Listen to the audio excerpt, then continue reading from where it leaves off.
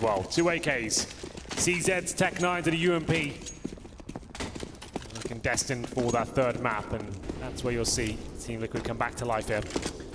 I assure you JDM as well will be posting a better performance. He's absolutely nuts on Cobblestone. It's true. That's where this series comes to a logical conclusion that will be similar to Inferno. This is just a matter of procedure at this point in time. Lurpus made a good tweet.